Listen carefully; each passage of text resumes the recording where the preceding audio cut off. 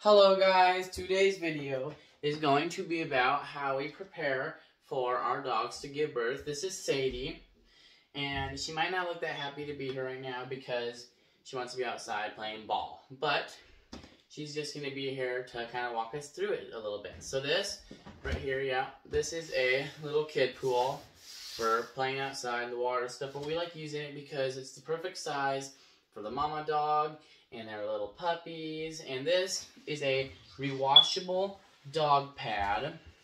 So if they poop or pee on it, you can easily rewash it and use it over and over and over. It's easy to dry.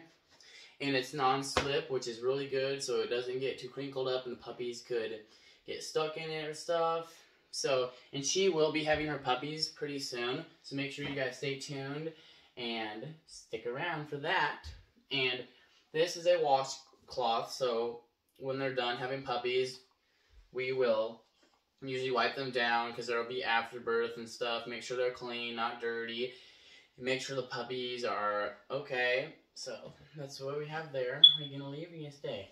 Oh, she's leaving. But this is a towel, so when we're done, well, when she's giving birth, we can usually use this sometimes if the puppies need some help. Like if she gives birth to puppies really fast and she needs some help to kind of dry them off or stuff. Like if say she gave birth to 2 puppies really fast, you can only take care of one. We will take the other one, keep it right by her so we won't take it away, but we'll kind of dry it off, open up the sack, make sure it's breathing and doing well. But this is just for that.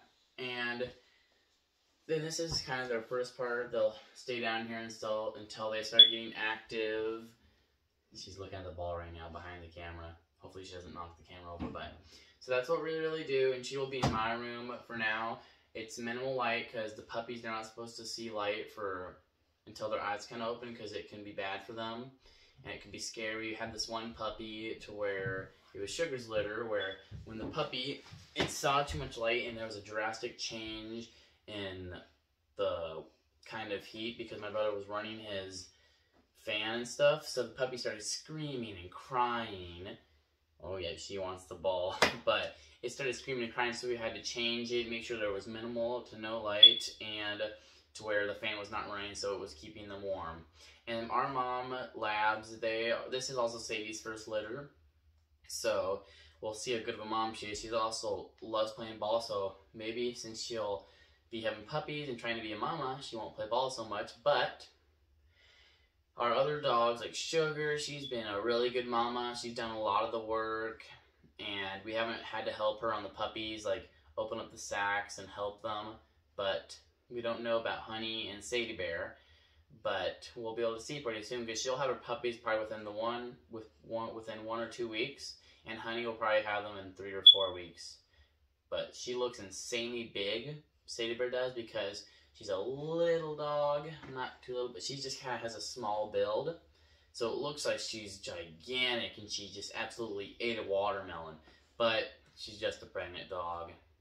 So I hope you guys liked the video. And make sure to subscribe and share with your friends. Bye!